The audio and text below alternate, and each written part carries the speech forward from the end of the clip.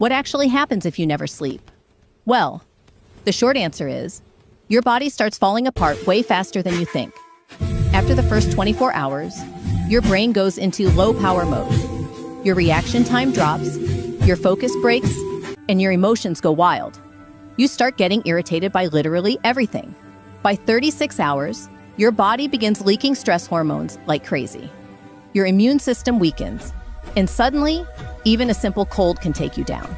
At 48 hours, your brain starts glitching. You forget simple things, your thoughts get messy, and your speech becomes slow. Some people even begin microsleeping. Your brain shuts down for a split second even while your eyes are open.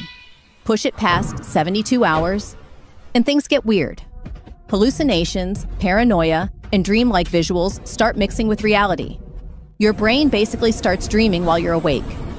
And if you keep going, your heart, hormones, digestion, everything gets thrown out of balance.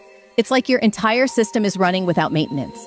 So yeah, not sleeping doesn't make you productive. It just makes your brain and body run on emergency mode until they crash.